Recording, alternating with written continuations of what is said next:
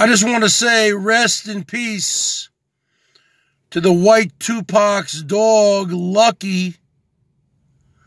I heard that he had to put Lucky down either today or yesterday. I remember during the summer of 2020, this white 2PAC guy hates me. Whatever. You see, I come up to present time. I don't live in the past like all these people do.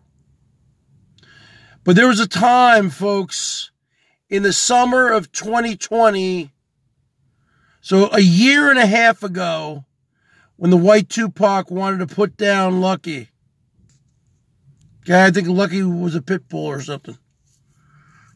And I used to actually talk to white 2PAC on the phone back then, believe it or not. He changed.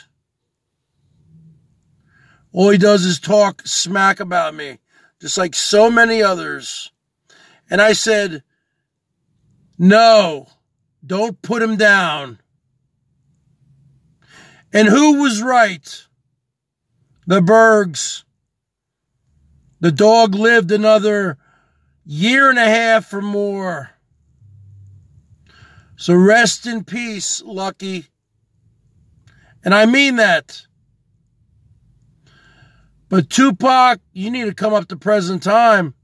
And you know that I told you back then, a year and a half ago, I told you to not put down that dog.